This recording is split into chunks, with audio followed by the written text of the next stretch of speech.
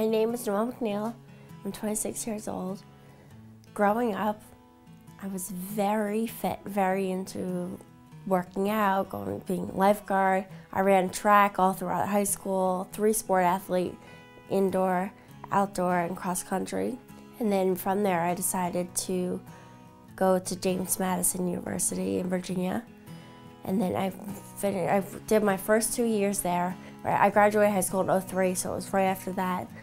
And then in the summer between my sophomore and junior year was when I had my accident. Noelle was a typical young lady growing up in the suburbs. We're a middle-class family, and she had exposure to quite a lot of interests. She was always involved in athletics, very athletic. She liked sports. She followed in her brother's footsteps. At around 5 or 6 years old, she became exposed to horseback riding. So I began riding when I was 6. As I got older, we transferred to a more competitive barn, and I got really into it there because I saw that I could end up being really competitive. So that was how I pursued my horse, Redwood. I showed him all over the place. I loved him. And then it became the desire to find a school that had an equestrian program because I thought I would be riding until I'm 85 years old. Little did I know. I received the phone call that there had been a terrible fall from Noelle's dad at about 9:15 in the morning. First of all, my daughter had ridden since she was 6 years old, and I had never gotten a phone call like that before. So I knew this was very serious. I could tell from the tone of his voice that it was serious. And I heard myself screaming. I heard myself just screaming because I knew that it meant A, she was going to die, or B, there was some kind of terrible life-altering injury going on here. Especially, they told me she was in a helicopter. So you don't get in a helicopter unless you're very, very critical. So we went to the hospital, and the name of the game at that point was get there while she was still alive, because it was very much in question how long she was going to stay alive. They were wheeling her out of the MRI, and there's this very wonderful doctor with her who had met her at the helicopter, and she just looked like she was asleep. You know, this beautiful young woman is just laying on this gurney, and she just looked like she was asleep, but she was 100% unresponsive.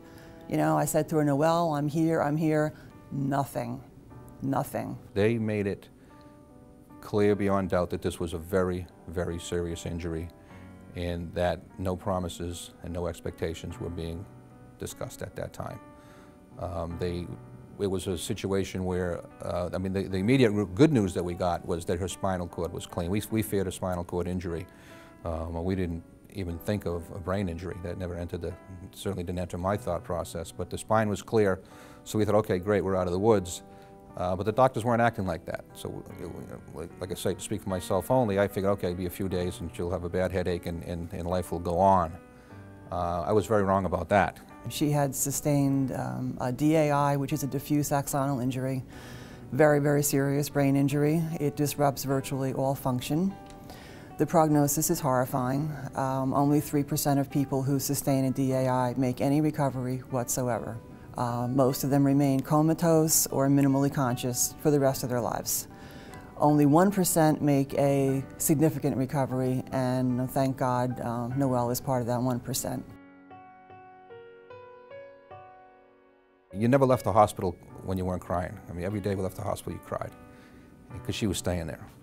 And this one particular night, I blew kisses at her. I just made kissing sounds, and she did it back.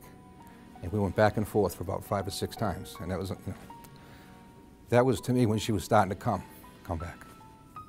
It's very strange, and this is part of what I really want to get out, is that your eyes open, but there's not really the acknowledgement of who you are, the situation you're in, and where you can go from here.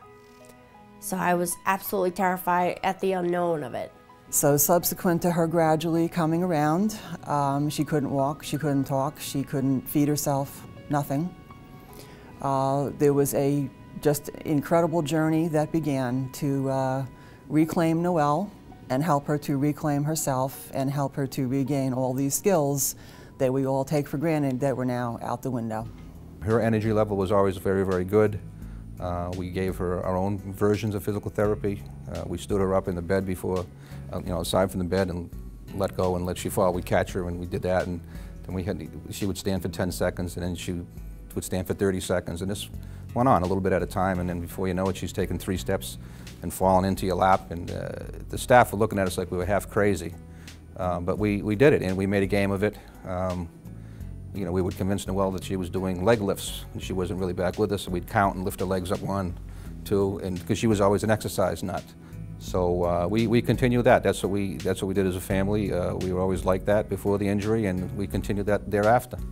And it went from there to walking down the halls, and you know, you can imagine whatever little games you can make up to just occupy the time and occupy her and get her muscles moving so things wouldn't atrophy. The day they told me I was leaving, I didn't believe them. It's almost like when anything happens that's different from what you're used to, you throw up your barriers and you say no. And I was just, because that was all I had known at that point, I thought I was going to reside in a hospital for the rest of my life. And so then we began doing all kinds of therapy at home. We have a treadmill, and I would put her on the treadmill and I would stand behind her, and she had to like hold on really tight, and we would make her do the treadmill. And first she could only do it for 30 seconds, then she could do it for a minute. By the end of the week she was doing it for 5 minutes. And we went back to JFK for the outpatient. They could not believe that this kid had been on the treadmill. As Noelle began to become more and more aware of her surroundings and recover more and more, she still had a long way to go, but she didn't realize how much, and we certainly didn't realize how much this was new to all of us. So she wanted to, like any 20-year-old would want to do, she wanted to, as quickly as possible, resume her normal life, and that normal life was for her to go back to college. We decided, what's the worst thing that's going to happen? So she takes the course, and we see what happens. So she did. And the course was a combination of a physical exercise course and a nutrition course, and she did extremely well. So then we dared take 2 courses, and eventually Noelle, her mind was very much redeveloped and reclaimed by the incredible effort she put in at school. And then eventually she took 3 courses, and the Monmouth University was wonderful to her. The professors were wonderful, disability services was wonderful. So she, step by step, slowly but surely regained those cognitive skills and went back to college.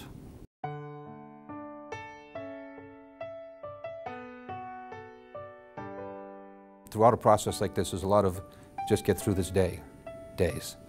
And you don't know where they're going to take you. And so yes, she's driving, she graduated college. And here we are today. She's, you know, starting a job. It's not just a job. It's something I think is uniquely suited for her. She speaks from experience. She's an incredible person, and I mean, I'm a loss for words. It's just, this is the latest in many steps that she has taken that has just blown me away, and I'm sure it's not the last.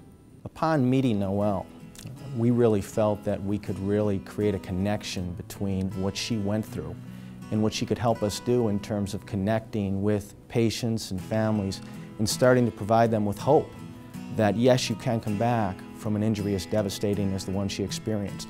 So we really started to formulate in our minds that bringing Noelle in and making her a real integral part of our program and the delivery of that program, and really centering her with patients and families, was going to be really a key to growing our program, making it more successful, and giving Noelle an opportunity that we think she'll be great at.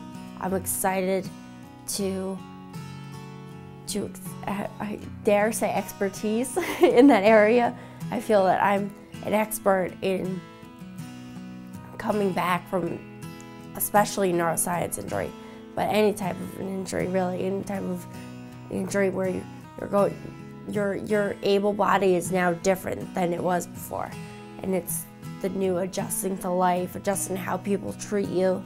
I think what happens sometimes is all of us in the administration of programs and those of us who work on the clinical side of the operation really sometimes tend to forget that sometimes the best eyes to be seen in terms of how to improve the program and make sure that you're doing all you can for the patients and families actually comes from those people who have experienced that personally.